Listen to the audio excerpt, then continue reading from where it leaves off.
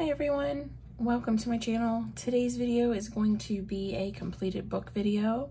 I apologize, I haven't really been around. Thanks to everyone who stuck around waiting for a video to come out. Hopefully I'll be able to get some more done. I know I haven't really done a completed pages video, I don't think at all this year. So I'm going to do that here next and get that video out. So some of that you'll see in here will be in that video as well. So I finished my Coloriage Wild by Emmanuelle Colin, and there's 14 different designs and there's duplicates of those designs. I only completed one set except for one picture that I did twice. So we will go through that. And I think I started this book in 2020. If I'm not mistaken. So this one here, I haven't shown on the channel. This one was done in March.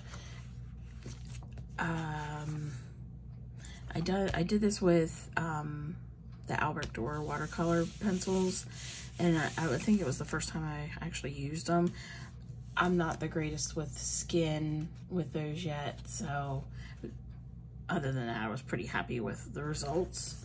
And I don't do backgrounds a lot just because it's just a lot of work. I did this one in May. Not real thrilled with the skin. I was trying a different technique to doing the skin. I mean, it's okay, but yeah, I wasn't as thrilled with it. And then I put these cute little rhinestones in the flowers, which I thought was kind of cute. And that one was done with Prismacolors. I also did this one in March, again with the skin. Wasn't completely happy with it. Wasn't happy with the hummingbird. Yeah, and I did write down what I used. This was Prismacolors, and then I used the Derwent Metallics on the hummingbird.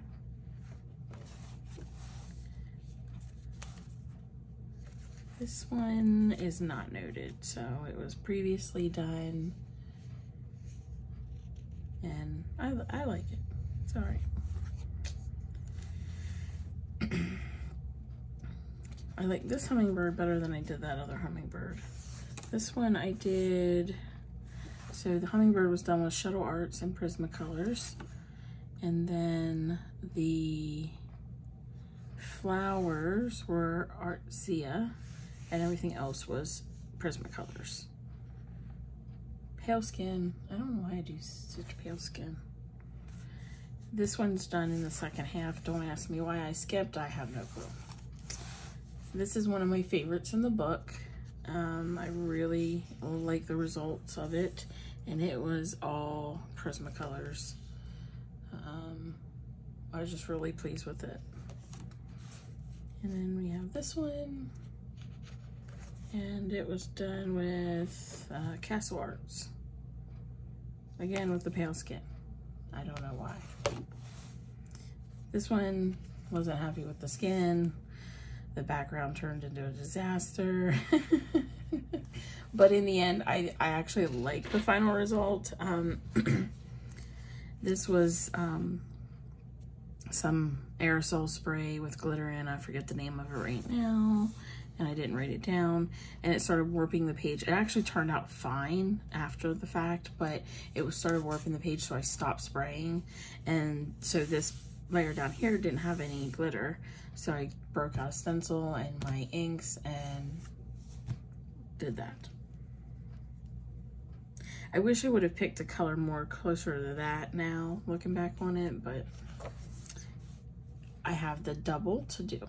So this is the one that I actually did on both copies. So this one, and again with the pale skin. I don't know what I did with that one. I think that one was,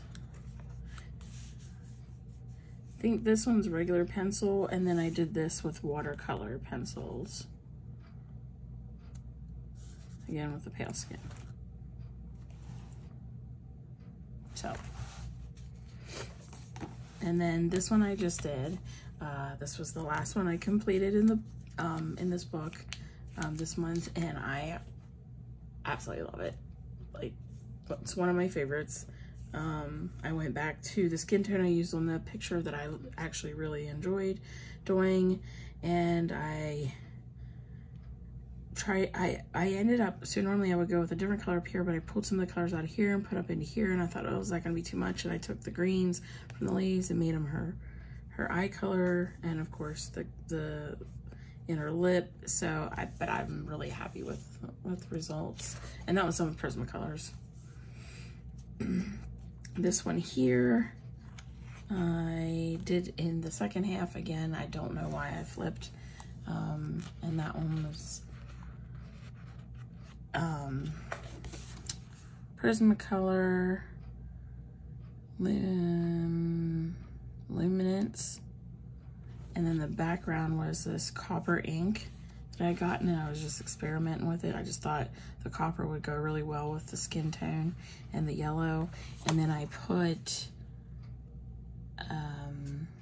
one of them Glitterifics, I'm pretty sure, one of them type. I don't think I wrote it down on here. I don't see it. And I added that too because it just needed something. And back here, then we have this one, and this is another one of my favorites. I really enjoyed this one, and the stenciled background. That was done with Prismacolors and Distress ink, and the flowers, leaves, eyes, and lips. Flowers, leaves, eyes, and lips were all done with Albert Dorr watercolor. So a little bit of everything in that one. And then this one here, I used a technique from another YouTuber, Chelsea.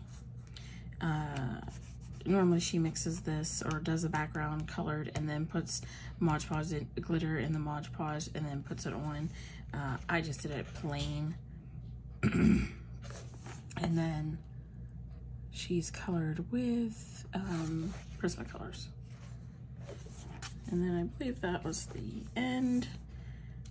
And did I not show that one? Yeah, so this one I skipped up there and I did back here, and this was watercolor pencils. I think that's why I went to the second half with this one, because it was watercolor as well as this one was watercolor, and then I did the ink. So I think I was thinking the second half to the book do mix or water or mixed media on the second half and pencil on the first half, I think was what I was originally going for. But yeah, that's the completed of that book. And I'm going to number 2, working on that one. I have all 7, and I do randomly work in all of them, have colored in all of them except for the new one. And I'm just gonna start working in 2 and try to, you know, complete it, at least the 14. So any questions, feel free to comment. Thanks for watching, and thanks for sticking around. Take care. Bye.